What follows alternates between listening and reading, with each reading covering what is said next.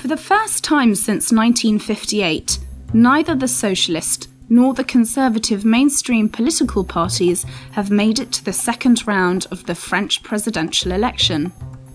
Instead, the runoff is between two outsiders. Marine Le Pen has run her campaign on a narrow platform of political and economic sovereignty. She wants to leave both Schengen and the Eurozone and may put EU membership to a referendum. Legal immigration would be limited to 10,000 people a year.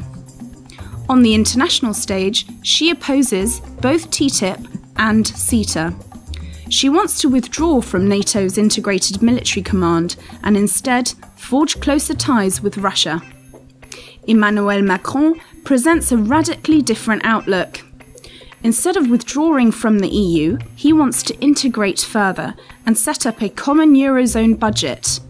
And on defence and the refugee crisis, he demands more European cooperation.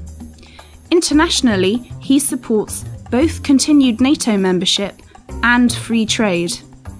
What unites Macron and Le Pen is that neither have guaranteed parliamentary support.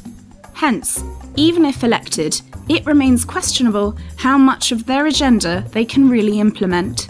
Still, the outcome of the French vote will be decisive, so when on 7th of May, France chooses between isolation or integration, Europe will watch in suspense.